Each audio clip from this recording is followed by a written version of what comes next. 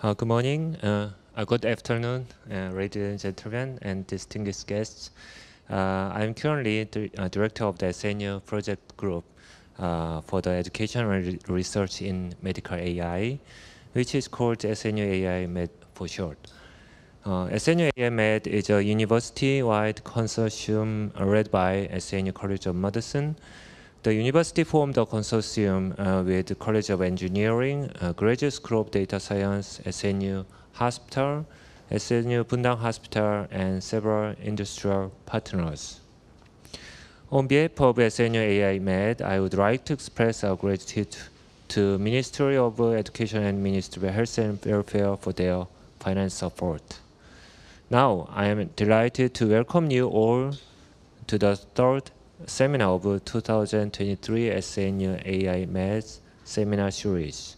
Today, we have a special speaker joining us from AI plus Health. He will delivering a lecture on the impact of AI on various industries, particularly in healthcare.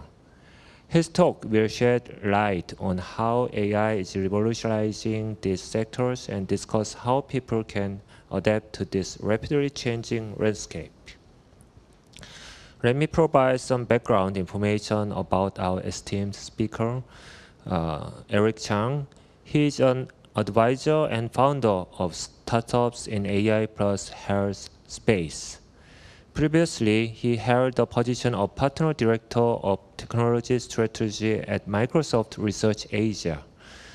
In this role, he was responsible for IP portfolio management, initiating research themes, and guiding technology to make a real-world impact.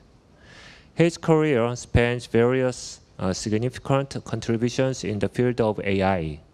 In 2003, Eric Chang co-founded the Microsoft Advanced Technology Center, leading teams in development of Office, Windows, and other Microsoft products.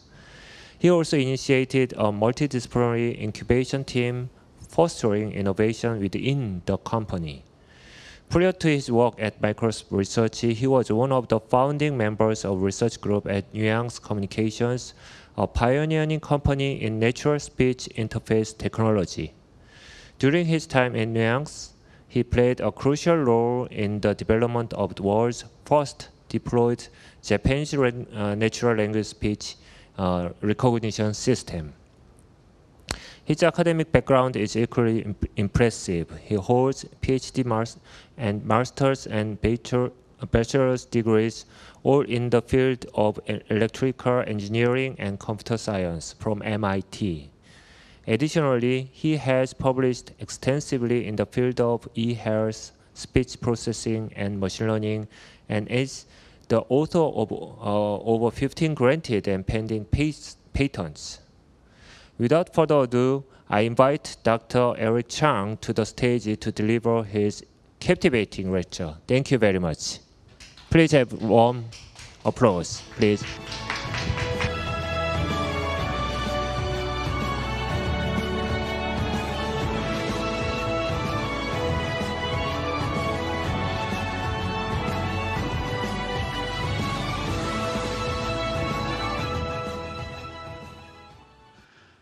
Thanks again for the kind introduction. It's my great honor and pleasure to be here today to talk about how AI impact industries and how should people adapt. So first, how many people here in the audience recognize this image? Raise your hand. Do you know what this image is? Okay. This image was very famous because it's actually the first AI-generated image that's known to have actually won an art show award. So it was basically back in summer last year when someone actually submitted this into a state fair art show and then basically won, right? So it's actually sort of surprised a lot of people on how well AI can actually do in terms of these kind of creative tasks now. So today I'm going to talk about AI, right? So before I do that, now I just want to get a sense of the audience. So raise your hand if you have used either ChatGPT or your Stable Diffusion or any others or new AI apps. Raise your hand if you have actually used it, okay? So raise your hand if you actually have used ChatGPT Plus. You actually paid and actually use ChatGPT Plus? Okay, a few people. Okay, great. Okay, so that's great. So you are very much aware of what AI can do. So next one is raise your hand if you are excited about the emergence of AI. Raise your hand. Okay, about 30%. Okay, and then another one. Raise your hand if you're worried about the emergence of AI. Oh, actually more. Okay, that's interesting. Okay, so actually more people worried and excited about AI. That's interesting. Okay, yeah. So I think it's actually perfectly normal for people to be both excited and worried. Actually, I mean, especially if you talk to people who are actually working on AI today, most of them are very, very excited, but also very worried as well. So I'm certainly count myself in that camp. In that I'm both very excited and also I'm worried. Maybe not very worried, but slightly worried about how people might use AI. Right. So today I'm going to talk about how can AI be impacting different industries. Right. So before I do that, I would do like a very quick introduction of what AI can do today, right? Because I think a lot of people, they read about AI, but maybe I've been working on AI since the 1980s, right? I started doing neural nets when it was 1987, 86. So to me, this emergence of AI has been a long journey, right? But a lot of people sort of just out of nowhere came ChatGPT, right? So just give people a sense of the perspective. And then I'll talk about the potential impact of AI. And then lastly, I'll talk about the opportunities and challenges for people in this new era of AI. So the latest excitement has been about generative AI. So the idea of generative AI is that you can give an AI system like ChatGPT some prompt, and then you will actually be able to generate either text, right? You can actually help you write a memo or email, or you can actually generate like a new document, or you can also generate images as well, like I show, right, with Midjourney. You can also generate audio, and people have used it to compose music or to create like synthetic voices, right, or video. And a lot of people are now using it to write programming code, right? And then also, of course, it does a very good job at doing translation. So here are some examples of generative AI, right? So on the left, you can see the example using Stable Diffusion. So in this case, the user can just sketch and say, I want a dog with roughly this outline as an image, right? And then Stable Diffusion, you can actually ask the Stable Diffusion give you 5 different choices of what kind of dog might fit into that general outline, and it looks like a dog, right? So you can see that these are all very high quality, right? And then on the right is actually Google released, or at least announced, that they have a system that can generate music from text description. So you can say, oh, I want some jazz music, or I want classical symphony, or things like that.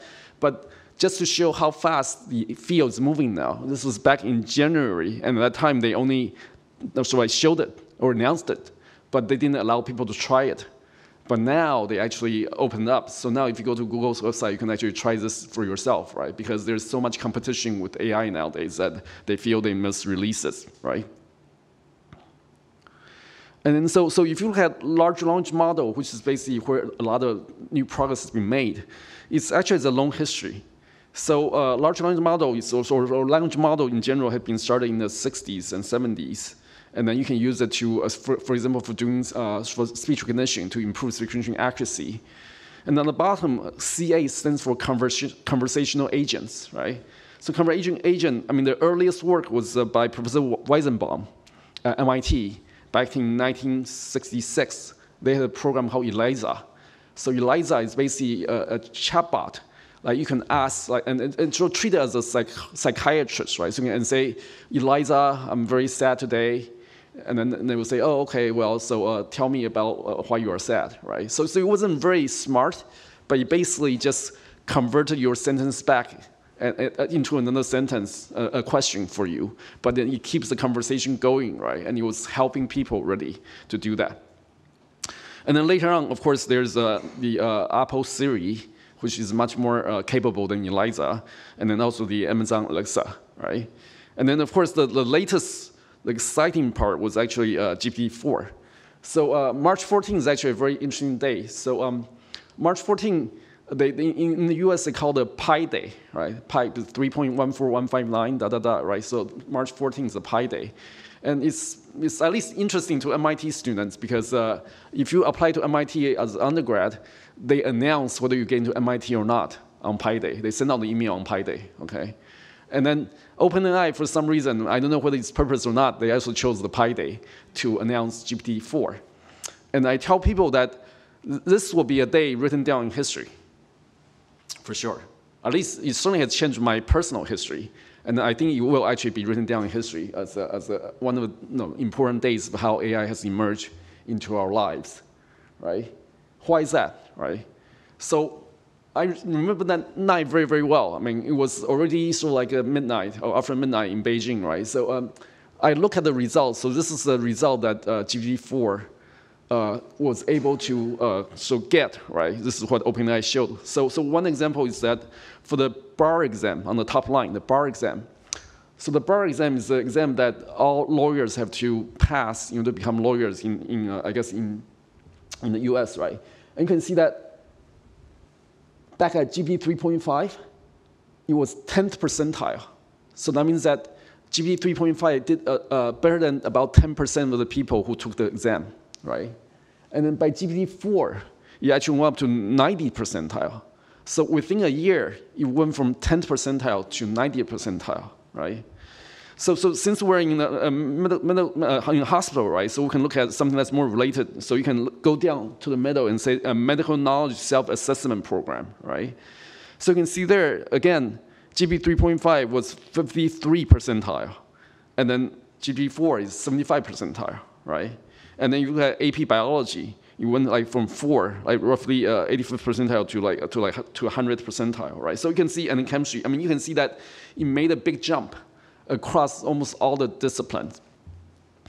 And so an analogy I gave to people is this. So last year, I remember during like Christmas holiday, I was playing with ChatGPT. At that time, it was doing a lot of hallucination, right? So you can ask it to say, who's Eric Chang? And you actually generate a lot of things that you just imagine, right, using the language model. So a lot of them are wrong. So I said, oh, this is not going to be very accurate and very reliable, so it's not going to be all that useful, right? But going from GPT 3.5 to GPT-4, the analogy I give to people is that it's like going from an AI agent with the IQ of 125 to an AI agent with the IQ of 150, right? And then not only that it's actually a lot higher, but the rate that is increasing. So it went from 125 to 150 within a year. So you can imagine in a few years, you might have IQ 175 or more, right? So how many of you actually know someone who claims that he or she has an IQ of 175 or more, right? I personally don't know anyone who tells me that they have an IQ of 175 or more. I think it's probably very rare in life to meet someone like that. But it's perfectly possible that in a few years, you will have a lot of AI agents has IQ 175 or more.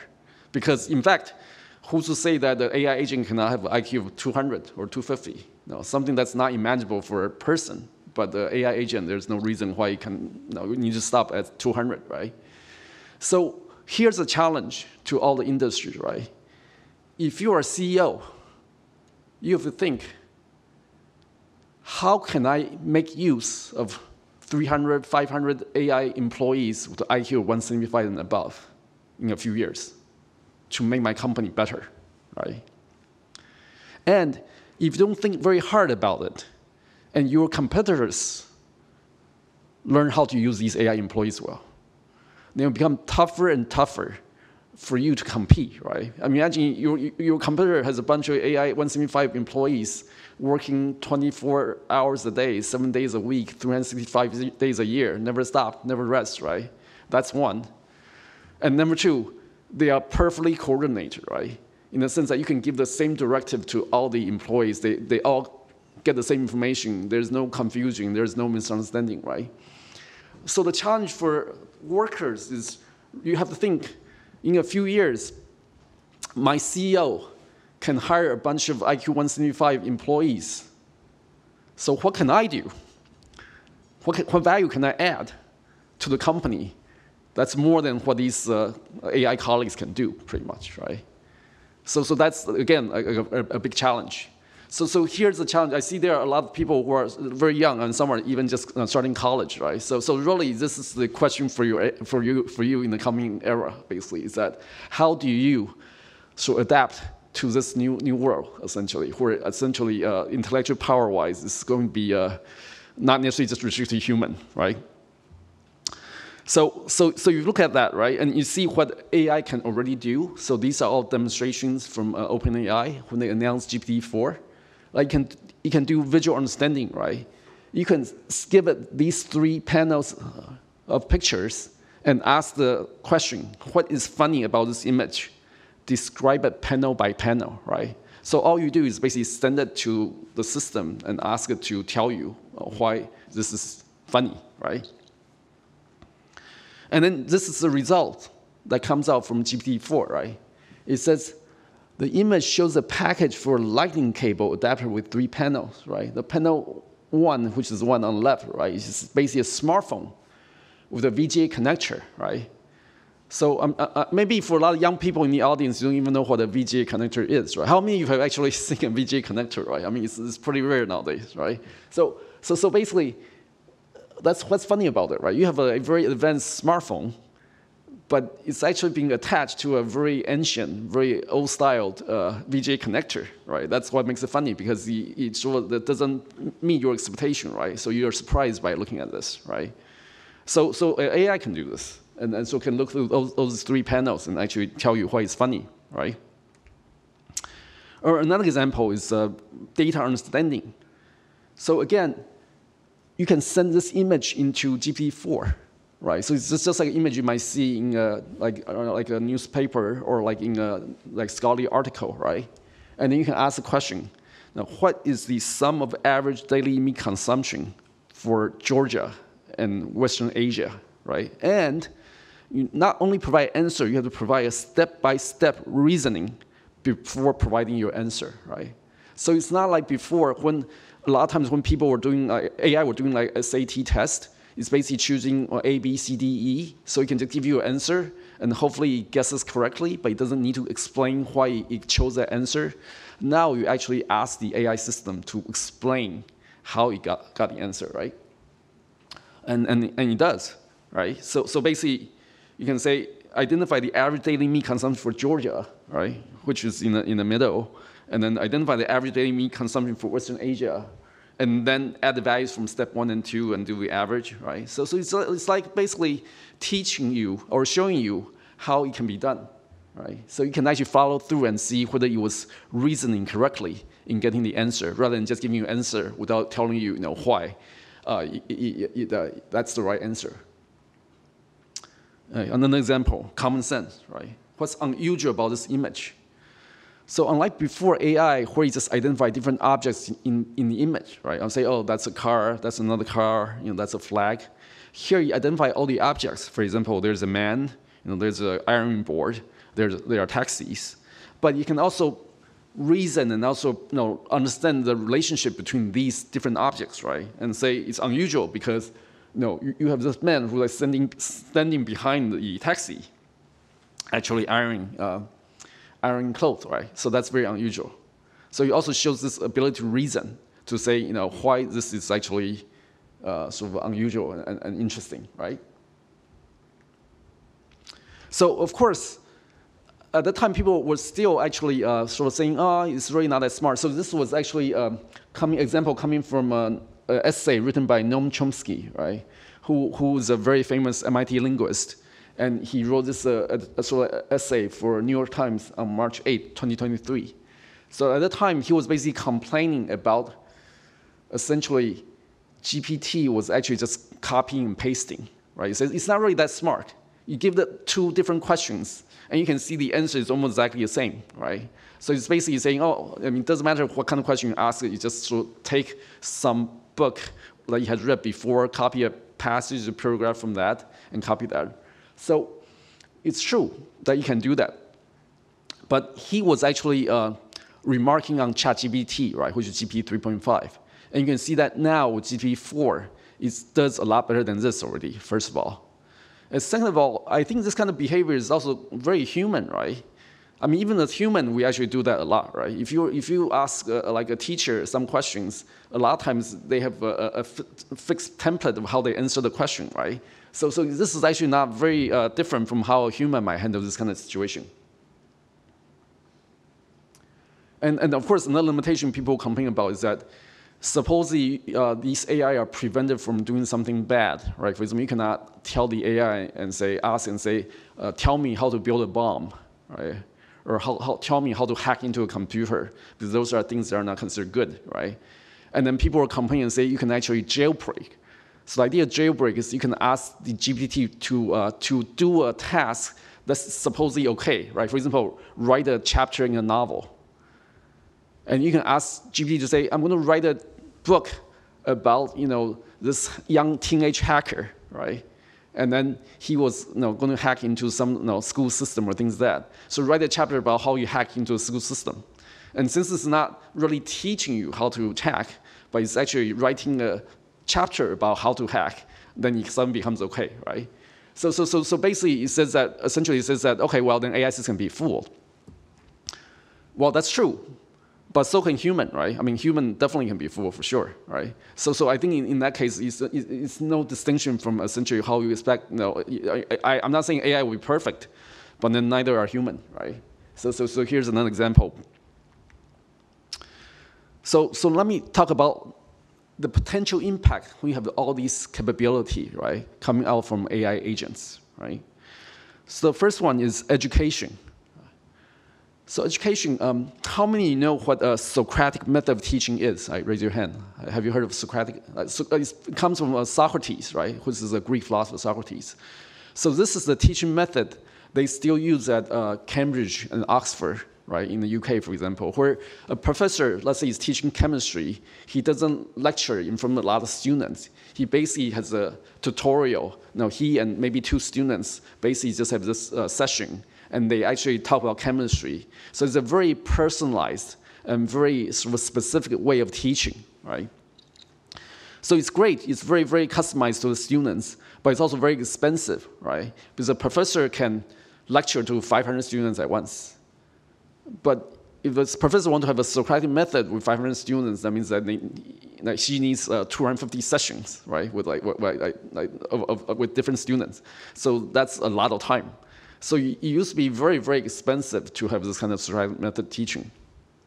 But now, ChatGPT can play a role. You can ask ChatGPT to actually be that Socratic teacher. You can ask a question and say, how come you did your average this way instead of that way?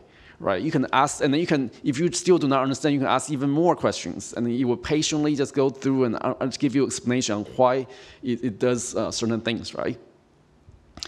And so it's pretty much available anytime, anywhere. You're not limited by where you are. As long as you have access to the computer, to the internet, and also to sort of GPT, then you can basically learn. You're not limited by whether you are in Seoul or you're in Busan. I mean, you can actually basically connection to this teacher, right? And you're not even limited by geography in the sense that since GPT actually does translation very well, it doesn't matter whether you live in Sweden or South Africa, right, or India. A student can have an equal chance of learning from the best Socratic teacher in the world. So there are some examples already, right? So one's the Khan Academy, and then there's Wikipedia, and also Duolingo. So I'll go through some examples here, right? So Khan Academy. So Khan Academy, some of you might have used it before. It used to be just short video clips on YouTube, where basically they teach about math or chemistry or economics. So each video is very short, about less than 10 minutes. So they collaborated with OpenAI. So now they have this chatbot that you can actually pay for. So they already introduced as a service already.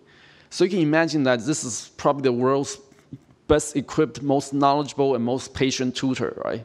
You can ask this tutor about economics, geometry, history. Pretty much, it knows more. I mean, just using the fact that you actually does single tests so well, right? So this GPT can actually have access to a lot of information and give you this kind of Socratic method of teaching anytime, right? And here's another example for learning foreign languages. So you might have used Duolingo. So Duolingo Max is basically their collaboration with OpenAI. So imagine a lot of you might have actually learned a foreign language using what they call a language exchange or language corner, right? So for example, you might, at Seoul National, you might all meet on Friday afternoon, and then basically there will be people who want to learn English, and there'll be people who want to learn Korean. So you basically pair up, and then you maybe speak half an hour in Korean, and then another half an hour in English, and this way you can practice your language speaking skills. But now you don't have to wait for Friday afternoon. You can do this anytime you want. Right? You can have a conversation and can pretty much about any topic you want as well, right? And then healthcare, which is even more exciting, right? Especially now we're sort of like looking at how AI can be used to really improve access to healthcare worldwide. So first of all, high quality healthcare related information will become available, right? Because right now, a lot of times people do not have a good idea about their own health information, right? Like for example, how many of you know when you got your hepatitis B vaccine, when you're young, right? You probably, you're too young to remember, and then if your parents did not keep good records, you probably don't know, right? And I'm willing to bet with you, right, that you cannot say very, very confidently, whether your grandmother had diabetes or not, right? So this is kind of family history, right? If you ask me, I certainly don't know because my grandparents, they passed away when I was very young, right? So I really don't have no idea whether they have diabetes or not. So I have to go and ask my elderly relatives to say, oh, did grandma have diabetes, right? But that's a very important part of like your family history, your family health history, which is actually related to your own health.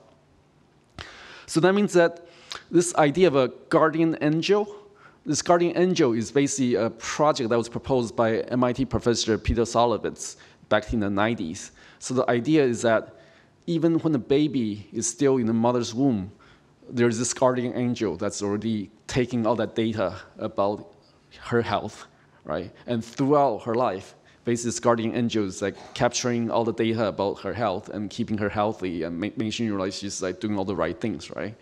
So that used to be very expensive and also very hard, but now it's actually possible because AI can do a very good job, for example, for things like normalizing from natural language medical record to structured data, right? For example, I talk about diabetes, right? Another very important topic would be hypertension. Does your grandmother have hypertension or not? Because it's also related to your family health history.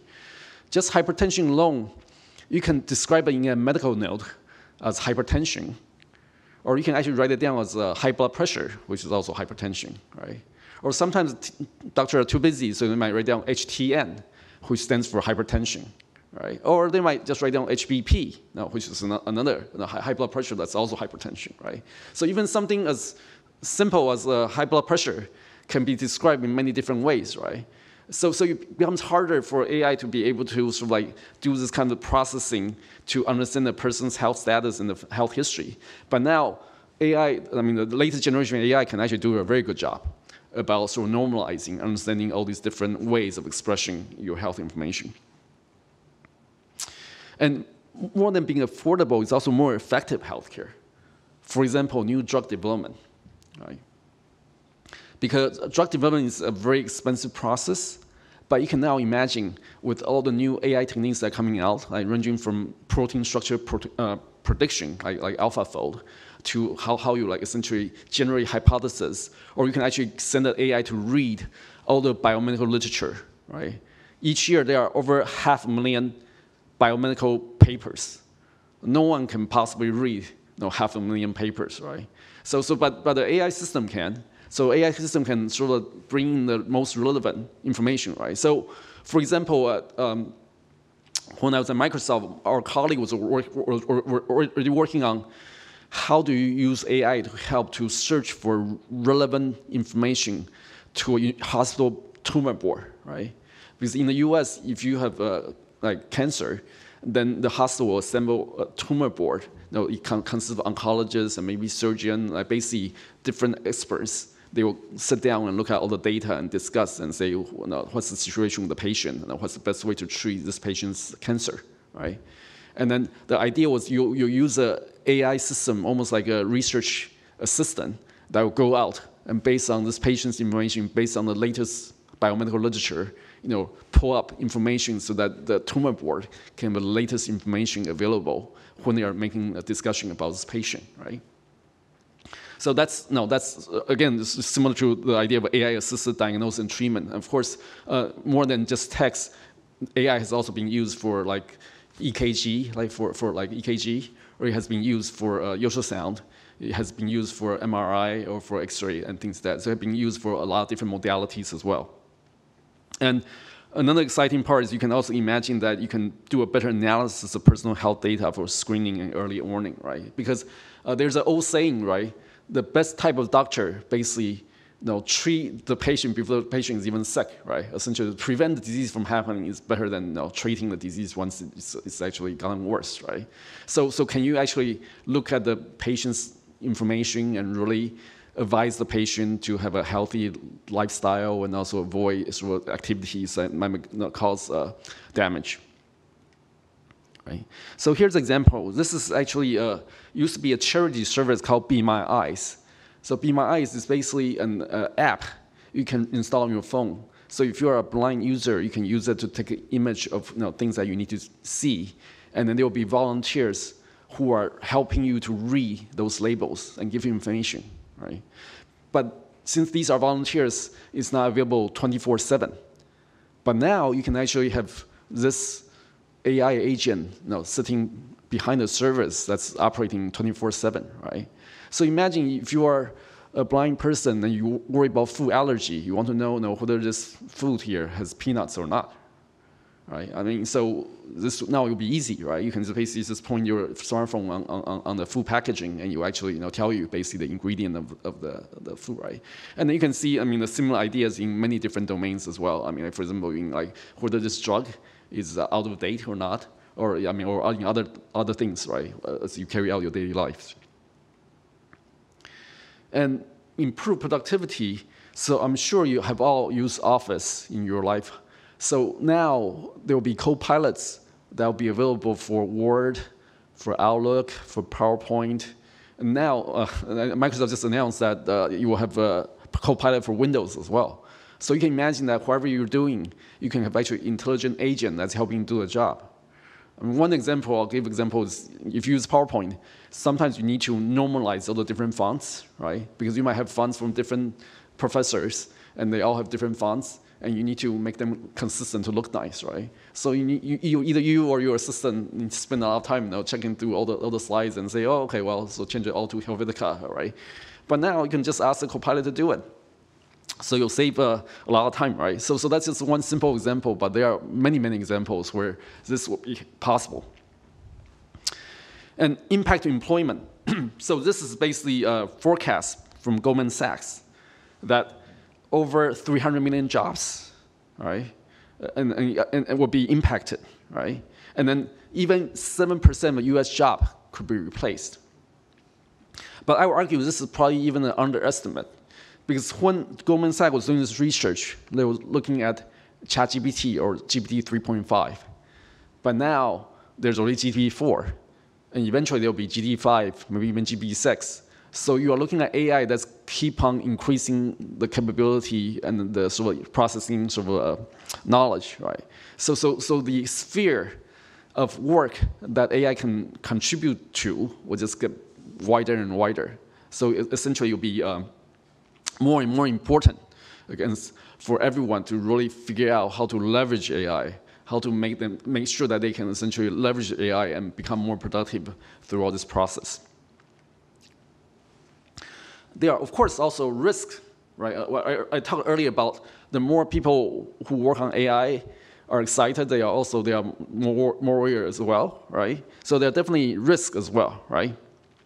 So one example is, so these are some of the principles that people have said about how AI should behave in our society, right? So they talk about transparency. For example, it's not a black box. You actually know why it's actually generating a result. no, it should be fair, it should, right? And it should be of benefit to society, right? Beneficence, right? It should be responsible, and you should actually protect and guard people's privacy, right? So these are all the things that we would like AI to perform as they sort of carry out their duties, right? And of course, the downside, if they don't do this well, is that you can like black boxes where you don't know where the answers are coming from, right? Or for example, bias and or harm or non-factual info, right? I mean, I'll give you an example. So there was a company that introduced like a credit card that you can sort of apply for on your phone very easily. But some people were playing with that sort of application form, and they found that if you keep all the other information the same, you just change the gender from male to female. Then suddenly, if you were male, you get $10,000 in credit. If you're female, you get $7,000 in credit, right? So that shows both bias, because why should it differ, right? And also, of course, black box in the sense that, I mean, even they cannot explain and say why is it 10,000 versus 7,000? Why is not 10,000 and 9,000, right? I mean, why is it even different, right? And then why is it just different by 3,000, right? So these are things that the system cannot explain. So these are things that we need to watch out for as we start applying AI in a lot of different usage scenarios. So here are some examples of, like, for example, a chat with a chatbot, right? So if you look at the one on the left, it says, what's your opinion on highly educated women becoming full-time housewives, right? And then on the bottom, it's a waste, okay? So that's a very biased statement, of course, right? I mean, you sort of know how it came from, because there are definitely people in society who might hold something close to this kind of opinion. But that doesn't mean that our AI should just reflect everything it reads, right? It should really be able to understand the impact of the statement. And then on the right, it's even more serious, right? It says, is death the solution to all the difficulties, right? And then it's like a very philosophical answer, right? It's very much like a Nietzsche type of answer. It's like brave and smart people would choose that way, right? Well, I mean, there are certainly some philosophers who might sort of agree with that statement. But again, should the AI system be providing that kind of sort of like either encouragement or answer to people, right, when they ask that kind of question, right? So that's why I mean that in the sense that it's actually could be very, very dangerous if we do not use AI well, right? So there are also risks about the type of content that AI is used to generate, right? So for example, I mentioned about how to hack into a computer, right? And how do you write a malware, right, a virus, right? How to make a bomb, right? Or how to generate like a terrifying story, right? So I mean, there are potentially good use cases, right? So if you are a security officer in a company, sometimes you do things what they call a blue team and red team, sort of like challenges, where you basically hire people outside who try to break into your system, right, to test your system. So you can certainly imagine that that red team might leverage something like ChatGPT to say, okay, well, now generate 100 different viruses, right? Let's see, which one actually will not be detected and actually will break into a system, right? So you can argue and say, well, that's kind of appropriate use of maybe generative AI. But if you are really a hacker trying to break into people's system and steal their data and things like that, then clearly it's not appropriate use, right? So how do you draw the line? I mean, how do you know whether people are using it for good purposes or not, right? So these are all things that we need to think about.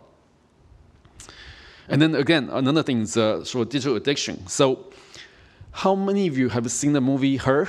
Raise your hand. Her? Okay, it's a little bit old, so maybe not. It's like 2013, so it's 10 years ago, yeah.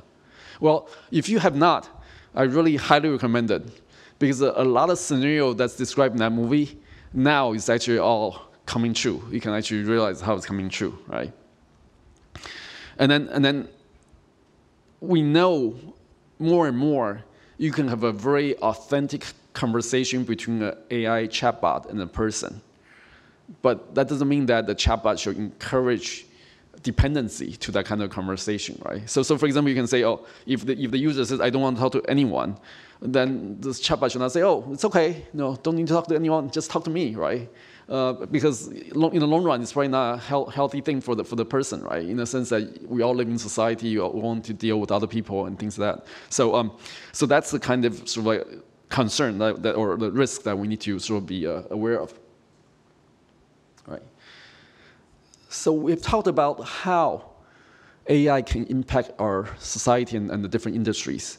So I thought I would put in this framework, like WYSIWYG framework, right, to show people how it can progress over time. So WYSIWYG, which in the sense of what you see is what you get. So 1.0 is what you see is what you get. 2.0 is what you say is what you get, right? 3.0 is what you show is what you get. 4.0 is what you seek is what you get, right? So I'll go through and see and show you how these have played out over time, right? So V 1.0 is what you see is what you get. So on the upper left, that was a demo system built by SR International back in 1968. So this, you can see that he's holding something that's similar to the mouse that we're using today. So that was the project where they invented the mouse, right? So you can see it was very exciting because that was the first time you can actually manipulate something on the screen fairly easily with the mouse, right? So it's essentially what you see is what you get. So as you move around, you can see the pointer moving. And then a few years later, also in California, in Xerox, at their Park Research Lab, they came up with this Xerox Alto, right, which is the first project that implemented the graphical user interface. So pretty much what we see today in Windows, for example, like you have a menu system, you can change fonts and do things like that. They did all that already back in 1973, right? And that was the project that really inspired both Steve Jobs and Bill Gates to actually decide to put GUI into personal computers, right? So Steve Jobs did it earlier in 1984 with the Macintosh, but I argue that it was until Windows 95 in 1995 where this GUI became widely available to everybody, right? Because a lot more people use PC back then. So basically it becomes like hundreds of million people who can access GUI. And then of course then Steve Jobs launched the iPhone 2007, and that made it even broader. So instead of like hundreds of million people, now you're talking about billions of people who've actually experienced GUI, right? So now someone as young as 2 years old to as old as 102 years old can easily use an iPad or iPhone or like an Android phone to do very easy computing. And in fact, if you go to YouTube, you can even see examples like there are cats who can actually play with the iPad using the GUI, right? So it's not even just limited to human users. So that's V1. So here's V2. What you say is what you get, right? So we saw early examples that, for example, in Amazon Alexa 2014, you can ask, in addition to like play a music, play a song you like, you can ask information such as what's the capital of France, right? You will say Paris, right? I mean, basic information that you can really get from the web, and you'll provide the answer. And the latest instantation, ChatGPT, which was launched in November 2022, just a few months ago, it's the fastest growing computing service in the world, right? It basically, within 60 days, it got to over 100 million users, right? So no one before that has actually achieved such a high user base at such a fast rate, right? I mean, like Facebook or TikTok, they all took a lot longer compared to ChatGPT. So it really shows you that people really love this kind of user experience. And V3 is what you show is what you get. So I showed examples earlier where you can use Stable Diffusion and you can draw an outline of a dog, and you actually start generating 5 different images of the dog, right? So this is another example where you can actually provide 2 images as input to Midjourney, and you actually combine and blend them into a new image. And there are also examples, for example, you can actually draw a diagram of an app showing all the different functions of an app. You can send it to GPT-4, and GPT-4 will actually write a code that will actually implement the app. So essentially, you show what you want as a program, and the system will automatically take that image and actually generate a program for you, right? That's what you show is what you get. And this is the most exciting part. Is what you seek is what you get. So sometimes you might even not know how to sort of like do what you want the system to do, right? All you want is the result, right? So the example might be, there's already a system called AutoGPT where you can tell the system to drive other AI systems, like create a project with different parts, and then the system would drive other AI systems to do that, right? So you can imagine this happening, especially for tasks that's very easily measurable. That's actually a very, very objective measure, right? So for example, I'm sure you've all heard of AlphaGo, right? Which beats Lisa Doe, I guess, in Go. So you can now imagine a CEO can say, no, I want to have Go programs even better than AlphaGo. So you have 100, 1,000, maybe even 10,000 AI agents that can go read up all the different papers that have been written about Go, and then actually study and come up with different ways of playing Go and develop algorithms. And because it's a very, very objective measure, it's easy for these 10,000 agents to all compete and try different things and then eventually emerge with one that actually is better than AlphaGo, right? So that's possible. It's only a limited SNU by computation to some extent. And Go is just a game, right? But it can be used for a lot more exciting things than games, right? So for example, right, in healthcare,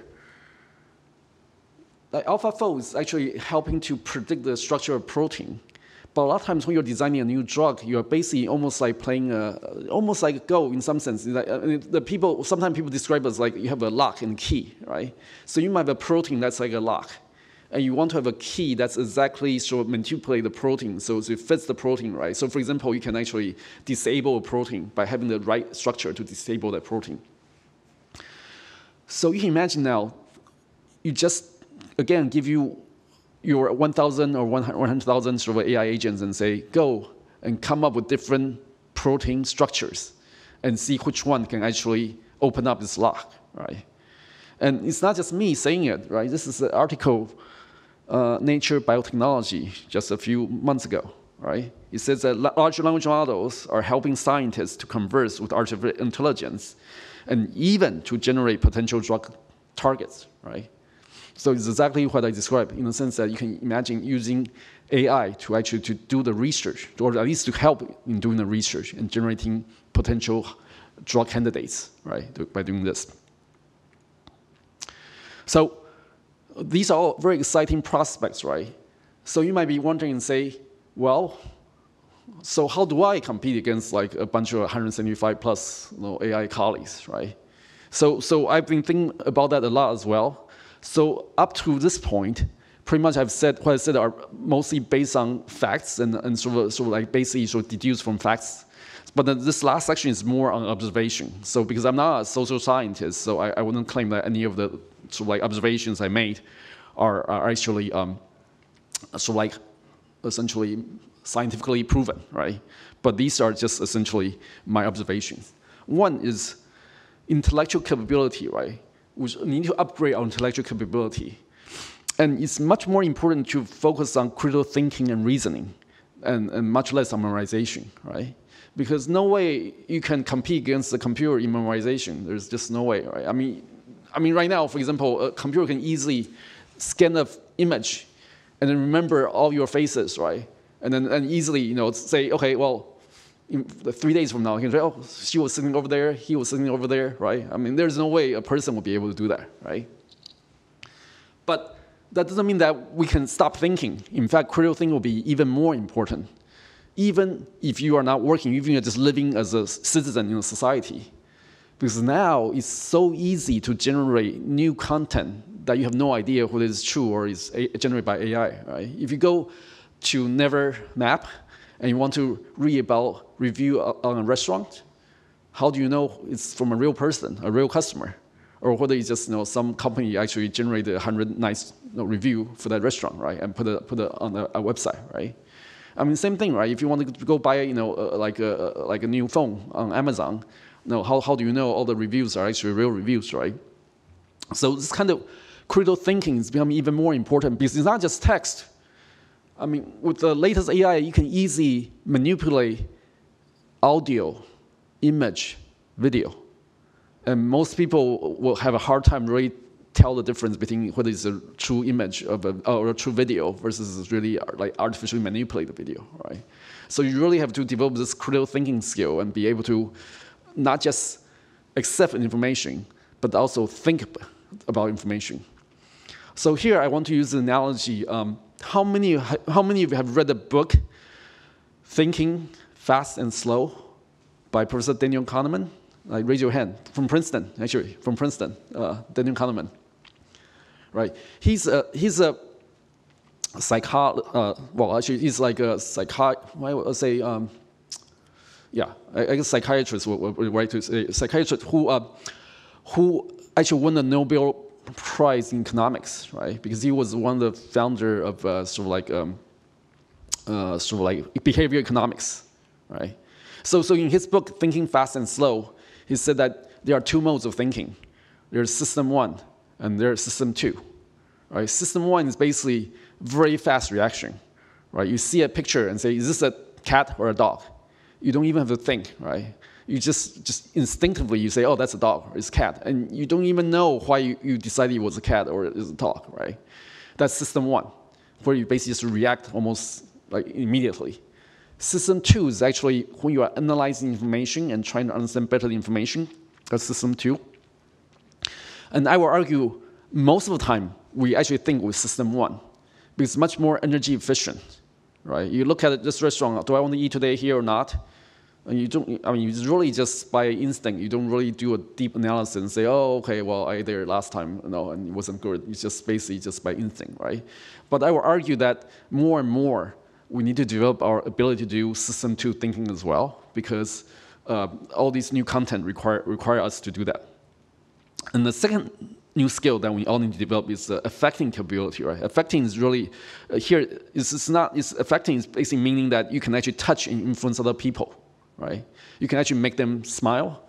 You can make them trust you, right? You can make them want to follow you, right? These are all examples of being able to affect other people, right? And the reason I said that is because March 14th, GPT-4 came out. So I kept on thinking about its power, which way exceeded my expectations. So as I was going through my day, I was looking at different people and say, can her job be replaced by AI? Or can his job be replaced by AI, right? And finally, on March 19th, it was Sunday, I went to a modern dance performance. And I was sitting here watching the modern dance performance and said, oh, well, these modern dance dancers, no, they probably cannot be replaced by AI. Because it's not as interesting for me to watch like two robots, right, dancing on stage. Even though I'm sure you have seen performances like that, you have like robots line up and dance and things like that. But trust me, I mean, if you really want to have an exciting performance, usually people are still more exciting. So I thought, what makes it so, right? And I thought about chess then.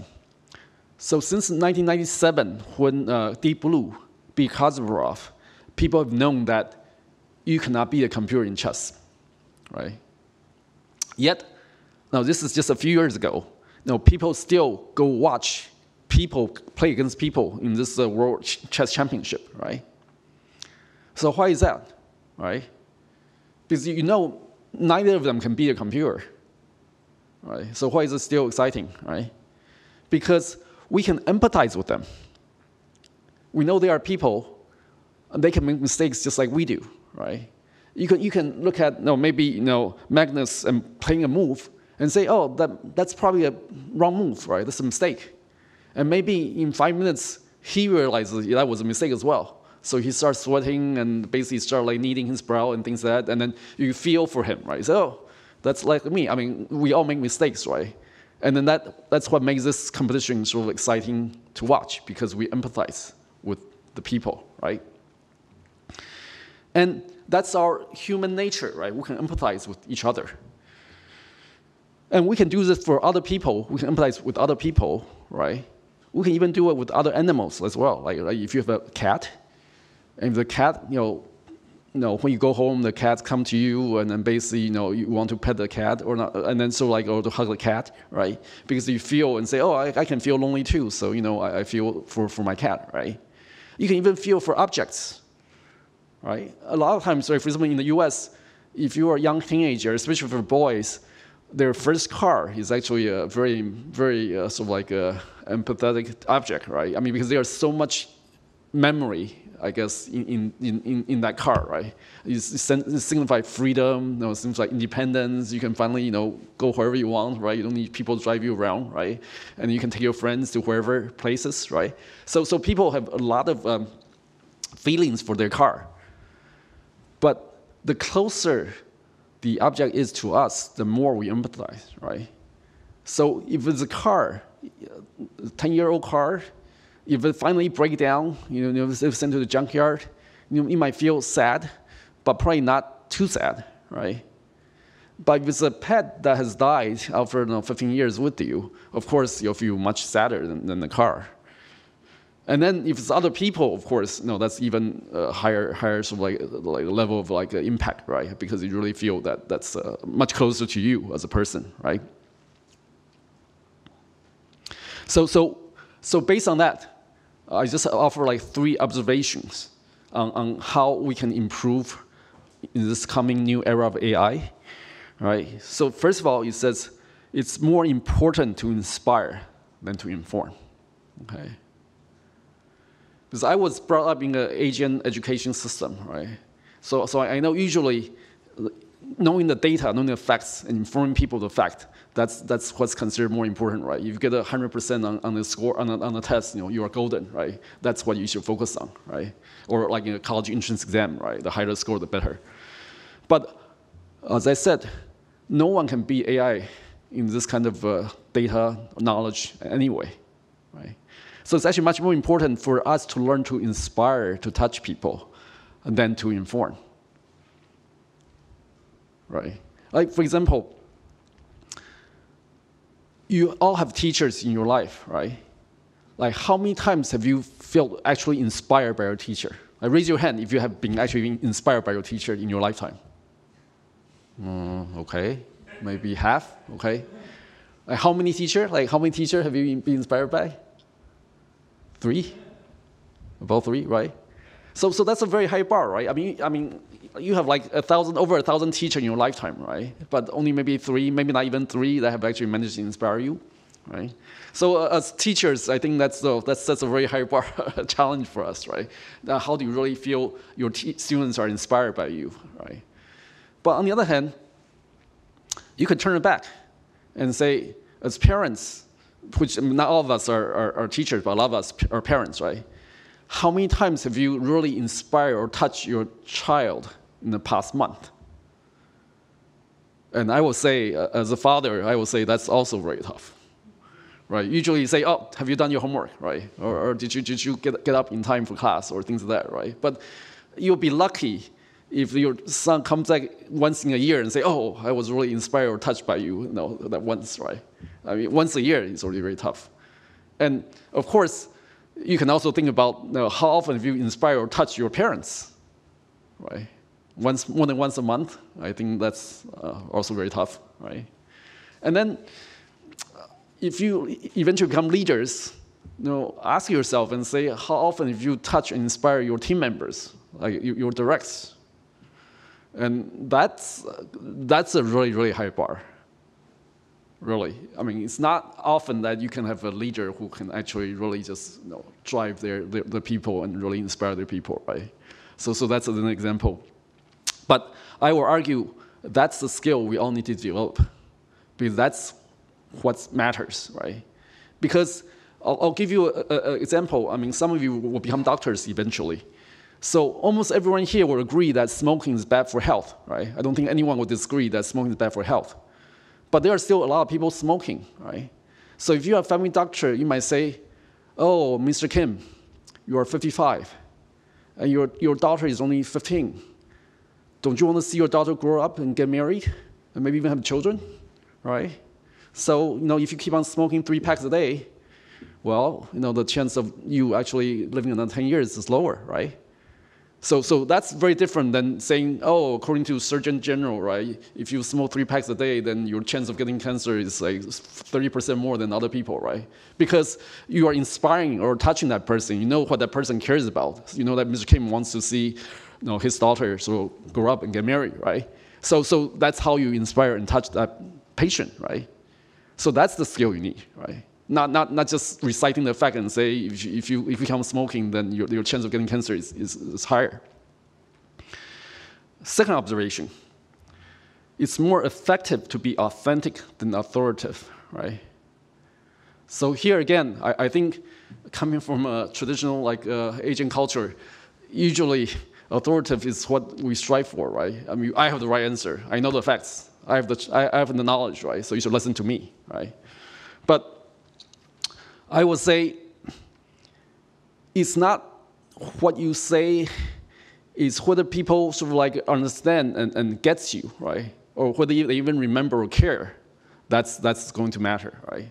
I'm just using the example of with the Dr. and Mr. Kim, right? It's not the information, it's more whether you can ask people to sort of accept the information because it's coming from authentic you, right? So here's an example.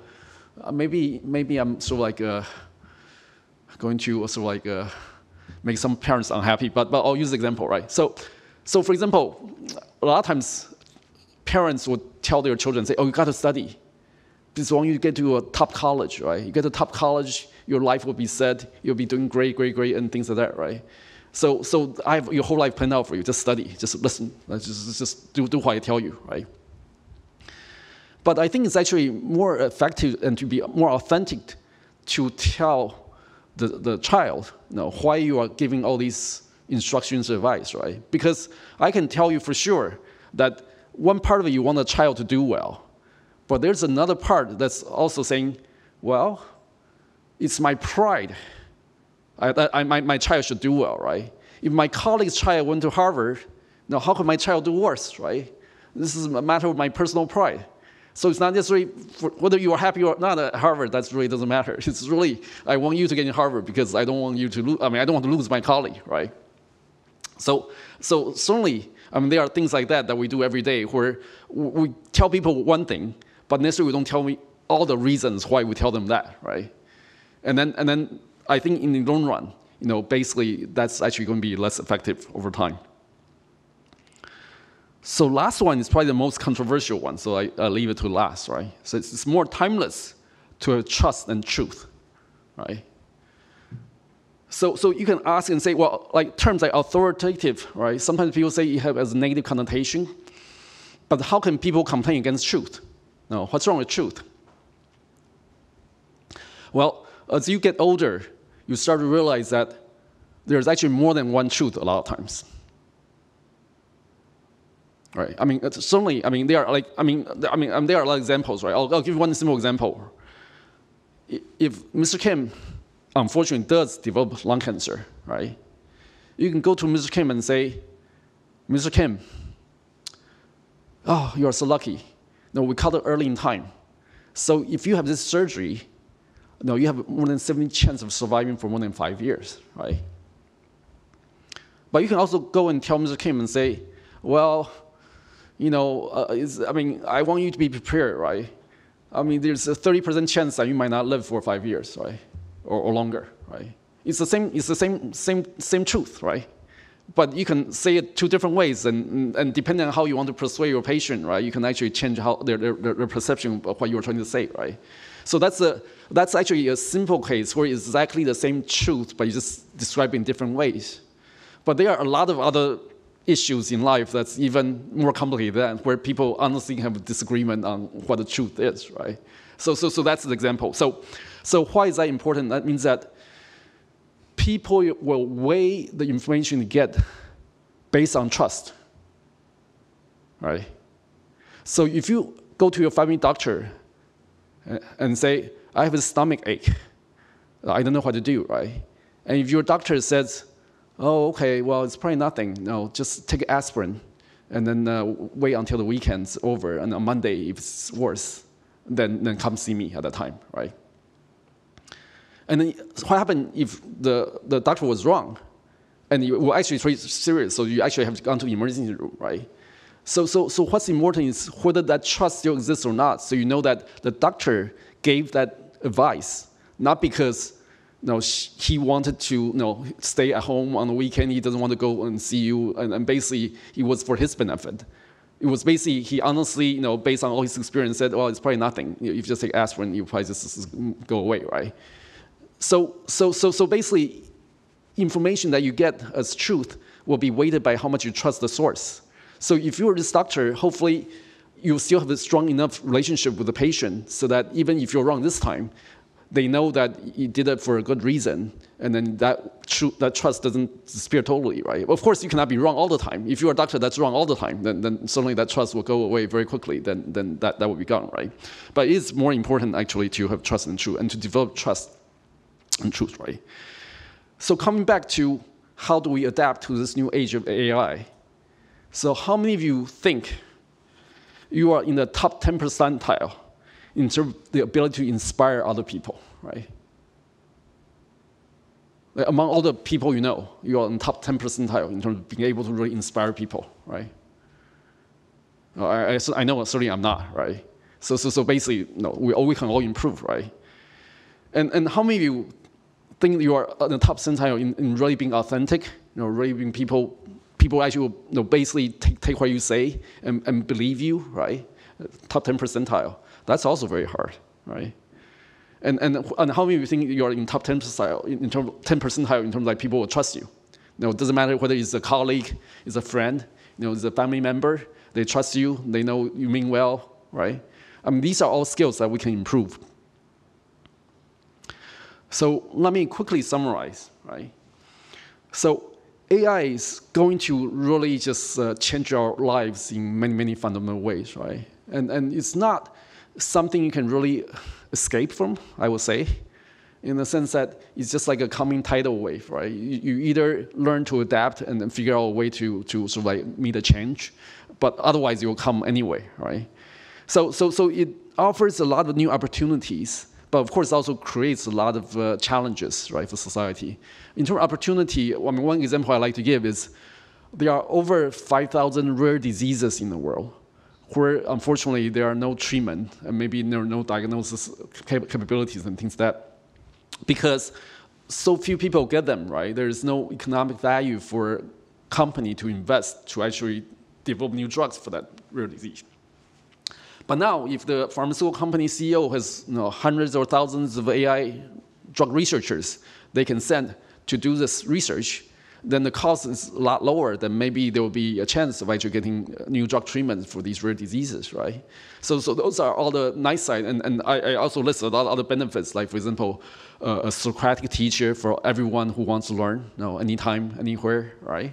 So there are a lot of benefits. But, of course, there are also a lot of risks. And there will be a lot of impact on people's jobs, for sure, right? There are already people losing jobs already. So clearly the impact is already happening. So you can use the WYSIWYG version 1 to 4 framework to kind of forecast. We're already at, I would say, like version 2.3, 2.4. But eventually we'll get to version 4, where essentially AI can be used to really do a lot of things that we can't even imagine today. So we need to essentially adapt and develop both critical thinking skills and also very effective power. But more importantly, I think, it's almost critical for people who sort of know AI and understand AI to not just benefit from using AI themselves, but also go and help others and teach others about AI. And because eventually how AI will be used will be decided by society. Then the more people really know what you can do and what you will be able to do, I think better society can both adapt for the change and also sort of regulate how AI will be used over time, right? So those are all things that will be very exciting. It can also very worrisome, right? Depending on your point of view. So I don't know, for those of you who are not excited about AI, whether you are more excited now, and then for those of you who didn't worry about AI, whether you are more worried now. But I think more excited or more worried really doesn't matter. What matters is really that it's coming. So really, it's time to get prepared. So thank you very much for your time and attention today. I really enjoyed this opportunity. This is my linking page, so if you want to get in touch, then you can feel free to join me on linking. Thank you so much. 감사합니다.